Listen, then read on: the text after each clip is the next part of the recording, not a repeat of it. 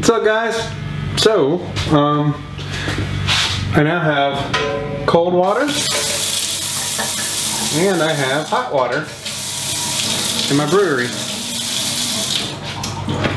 Stick around and see how I did that.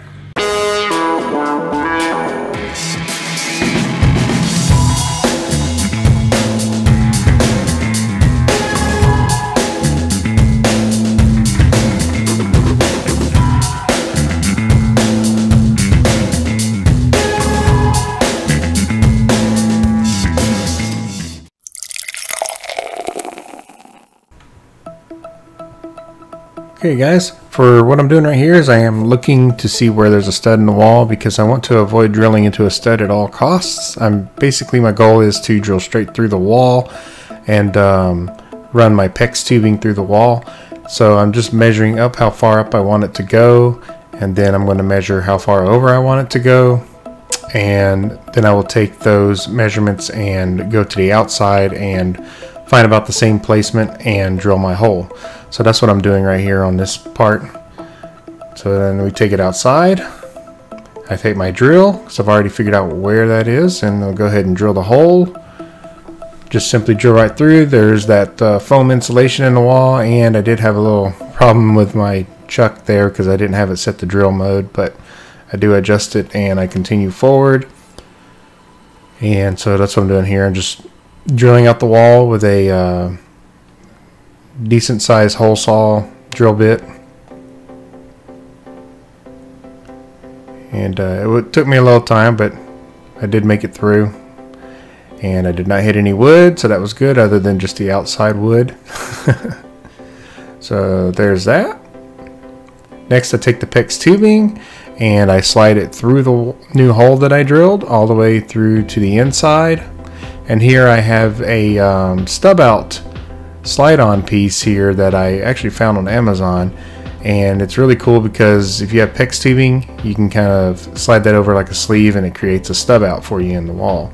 And what I'm doing here is I'm going ahead and marking where the screw holes will be so I can do my drilling to put in the wall anchors. Next I'm drilling out the holes for the wall anchors. That X is where the stud is.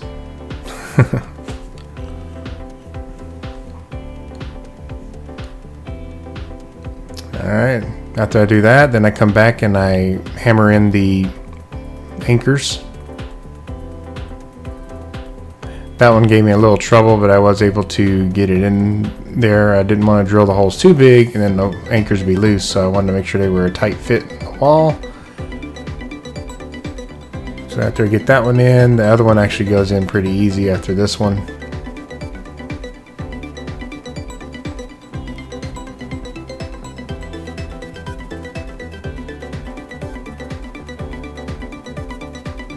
Alright, next is we're going to go ahead and put the little collar on that we screw to the wall.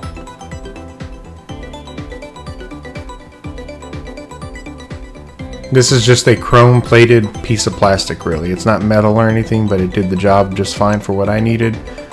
And so I'm just securing that to the wall and just double checking the how well it's fastened to the wall. I still had a little jiggle there, so I gave it a little bit more tightening, and that solidified basically a nice solid install. So then there's this little decorative plate that just goes on, and you just twist it on and it locks in place.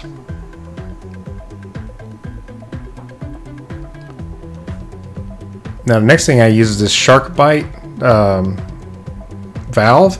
It's got two outlets on it, so what I was wanting to do is split the cold water line two ways. One way is going to go to the little 4-gallon water heater that I bought, and the other cold line is going to go straight to the cold water input on the sink faucet.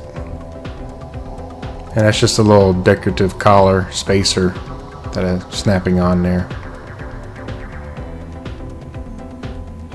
Alright, and it's just shark bite, so all you do is just push it on the tubing and it locks in place, bites down. Now here I'm measuring about 1.5 inches out because the shark bite depth, so that's probably about 1 inch, probably 1.5 inches, I can't remember, but the shark bites bite down so deep, and I was trying to precisely measure exactly where I wanted that shark bite to stop. And so I'm just using some regular plumbing cutters here, and I'm trying to make sure it's perfectly straight up and down. And that cut easily, very easily with the plumbing cutters. And then here I'm just putting an elbow piece on so I can run, it's another shark bite elbow, and I'm just putting it on to run it upwards so I can add another piece of tubing there, and that's going to go up to the spigot. But very easy install. Basically just push the tubing down inside and it grabs and locks on with like a ring fitting inside the shark bite piece. And here I'm just cutting it to the right length for the faucet. And there's the what I ended up doing here is I bought a shark bite water spigot, and it doesn't have a counterflow on it, so I can actually run water into it, not just out of it. So what I was looking for was a design where I could run water in and just like open up the valve on the spigot, and then water would flow inward into it. And so now I'm putting a piece of wood behind there because I want to have a piece that sticks out enough so it's even with the elbow, and the faucet can fasten to that. So what I did is I took a level, I put some double-sided sticky tape on the back side of that wood block because I wanted this thing to be level, and then once it was level I just wanted to push down and the tape would hold it in place until I fastened it down with screws. So here I am using some deck screws actually for this, and I'm just fastening that piece of wood onto the shed.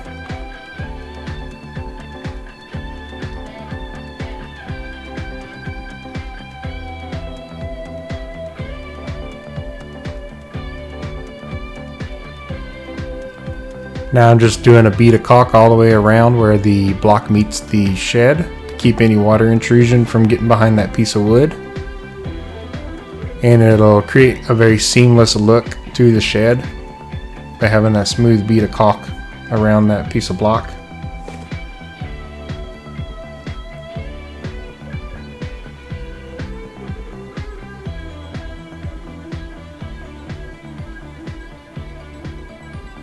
And next I just went out and smoothed it down with my finger just to kind of make it look a real nice smooth transition between the wood block and the shed.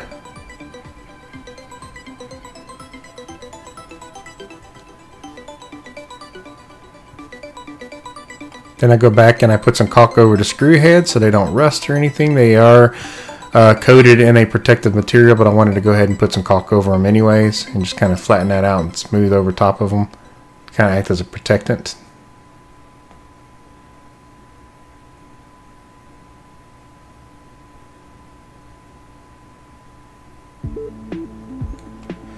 Then I found some, well, I didn't find, I had some paint from when I had painted the shed, so this is just some Sherwin-Williams paint that I had left over from when I actually painted the shed, so I'm just painting it to match. I did allow the caulk to dry for about 20 minutes before doing this. It was a quick dry caulk.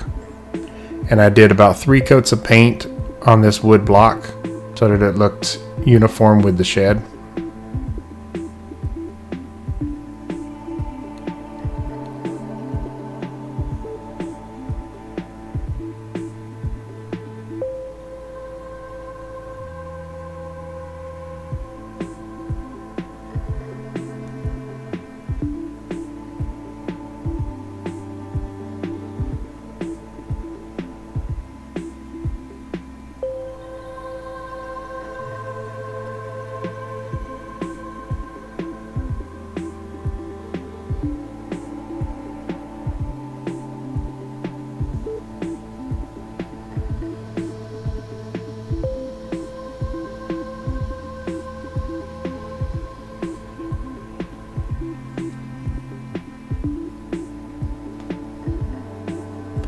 Then I had fastened the spigot on there. It was just 2 screws. I thought I had filmed that piece, but I lost that footage, so I just, had filmed it being fastened on. Now what I'm doing here is I'm looking for where the joist is in the floor, because I did not want to drill the drain hole through the joist. And so I found a sweet spot over in that area right there. And so that will be where my sewage line goes out. So I end up marking it with a Sharpie, and I found it. I was happy with that spot. Next, I'm taking a hole saw, I think it's a 1.5 inch hole saw, and I'm drilling out the hole through the floor and through my flooring all the way through. Now I have a perfectly cut hole, as you can see, straight to the bottom. I'm moving my sink into place to kind of align it with the hole. I did use an S-trap for this because I did not want to run the pipe through the walls. I'd rather have ran it straight down and under the shed and out. And this sewer pipe is actually just running out to the side of the shed and into like a like runoff area on the side of my shed. But there I am. I had already ran the pipe underneath and up, and I used a fastener to hold it in place, and that's why I'm able to let that pipe just sit there like that. Now I'm figuring that I'm going to need to cut the straight pipe coming from the sink a little bit because it's too long at the moment, but I want them to meet up perfectly.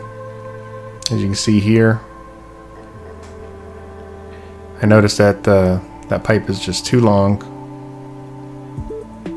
so I'm eyeballing it there. I've got my Sharpie, and you'll see here in a minute that I mark it with the Sharpie, so I know where to cut it.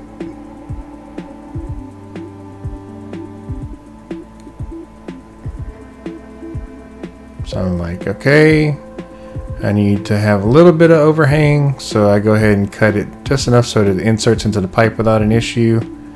I look at it again, and it's like, maybe I need to go just a little bit higher, so that's why I marked the second mark, and that's where I actually end up cutting the pipe. So I take it off the sink, I go outside, I take my hacksaw and I cut that line. I just saw that piece off.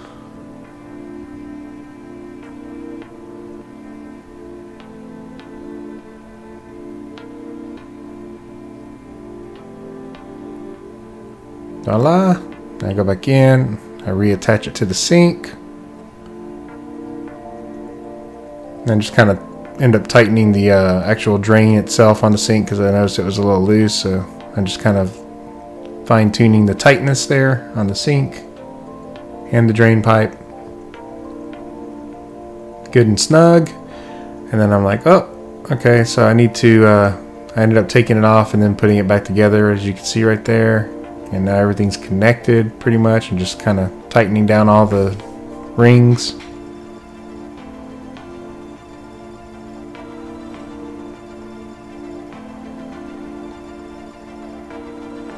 This plumbing is so easy, guys. It's just basically snap together plumbing. I mean, most of your plumbing these days is just this plastic twist together stuff, and anybody can do it. It's real easy.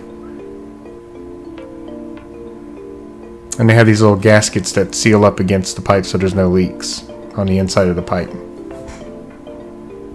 And there it is. That's just a flange, a decorative flange I bought to put at the bottom. I do fasten it to the floor to hold it in place. It just gives it a nice decorative look. And I do go back later under the shed, and I use some expanding foam on the underside of that flange to kind of fill in any gaps and voids, and around that hole that I made, I just fill all around that with some expanding foam underneath the shed so that no critters or anything can come in, and it keeps the AC inside and doesn't seep anywhere. But that's it for the drain. Real simple. Next step here is I'm setting up the water heater. This is a Camplux water heater I bought on Amazon. I think I paid $150 for it, if I remember correctly. It's a 4-gallon water heater. It's great for this application because I need just enough hot water to wash my brewing equipment. I could use the kettle to heat the water up, but I'd rather just save that hot water and use I'd rather just save the wear and tear on my element and just use a dedicated hot water source. So that's what I'm doing here. I got some plumber's protectant thread sealant. I'm putting it on this pressure relief valve. This is in case too much pressure builds up in the water heater. This valve will go off and spray water out of the valve. You're supposed to connect this pressure relief valve output to your drain. I do not do that. So I'm taking the risk of flooding my shed one day if that thing ever did decide to fail, or not really fail, it would do its job and let the excess pressure off. But I'll take my chances. My floor is fairly waterproof. It's a vinyl floor. So here I am just kind of snugging it down. I snug it down by hand, and then I take my wrench and I kind of give it a little extra tightening. Not too tight though, because I didn't want to strip anything, and these delicate plastic parts on this water heater, I have to be very careful. So I do it till I feel like the resistance is just enough, and then I back off of it.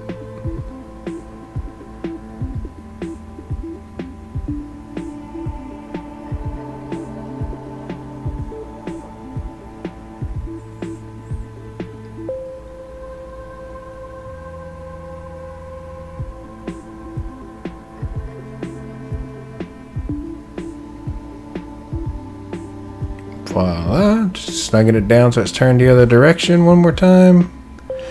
And now I'm putting on the protective thread seal for the water, hot water output.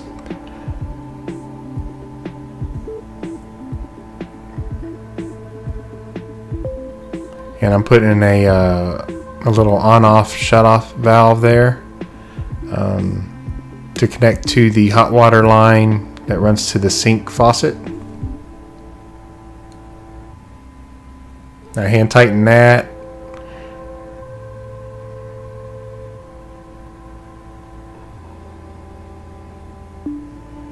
Like I said, these are plastic fittings that I'm screwing these metal fittings onto, so I'm being very careful not to strip them.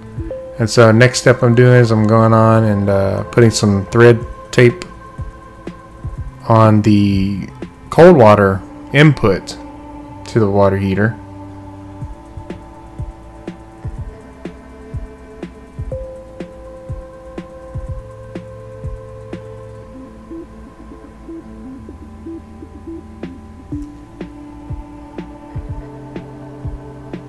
And then I have a supply hose. I'm just gonna screw the large end on there, and then the other end will connect to the hot water, or the other end will connect to the cold water output of my split water supply connector that you saw me hook to the PEX tubing earlier in this video.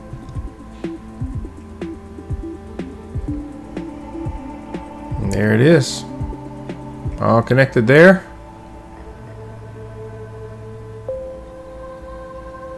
So now we just need to slide the water heater in place. You can mount this water heater on the wall. I chose not to. I just chose to have it sit on the floor back underneath my table. I'm connecting the water supply line here that runs to the water heater. This is the off of the cold splitter there.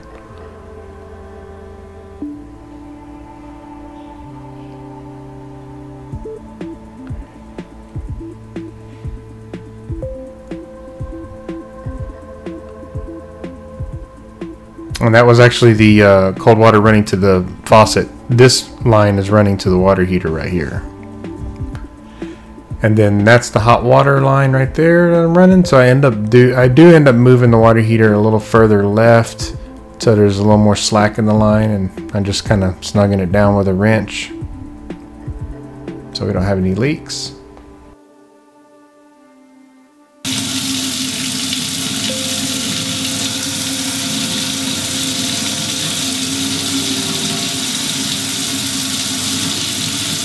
So that's it.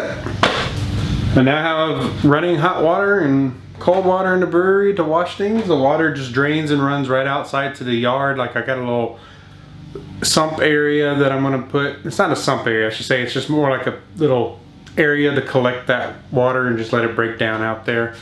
Like I said, I'm not putting anything down the drain that should be put down like a sewer line. I'm just putting like organic items like hops and grain and yeast, those kind of things. I won't ever do any like barbecue stuff down the drain or anything. So anyways, I'm excited to use this. I'm using, well, I haven't picked them up yet. I just test drove all this with regular water hoses. I am going to get some RV water hoses and use those instead because I want to be able to drink the water if I wanted to. And I'm also planning on using this water to brew with. So I want to make sure that I use water or drinking water safe hoses to get the water from my house to the brewery. And also the water coming out of my tap is soft water already. It gets ran through the carbon scrubber and everything. Just everything on my house runs through the softener and carbon scrubber, so it's good drinking water. It's not hard water or untreated water like, you know, like most water hose lines are. And when I was a kid, we drank from the water hose all the time anyways, right? We didn't care, but now things are different. But anyways, thanks for watching my video. If you haven't, hit the subscribe button, give a thumbs up, and I hope my solution to getting water that doesn't require inspections and code and all that, and you just need to get it out here to use once in a while, I hope somebody finds this useful and gives them some ideas. Those shark bite plumbing parts are amazing. All you do is press and they hold and they clamp on, and you don't have to be a plumber to do all this stuff. It's real simple. And it's for the under part here, I still have to get some expanding foam that drain hole that I created in the floor just to keep the critters out and keep the cool air in the shed. And next project's going to be getting something on these doors so that they look a little more rustic or so. Anyways guys, thanks for listening to this little ramble and watching the video. Cheers.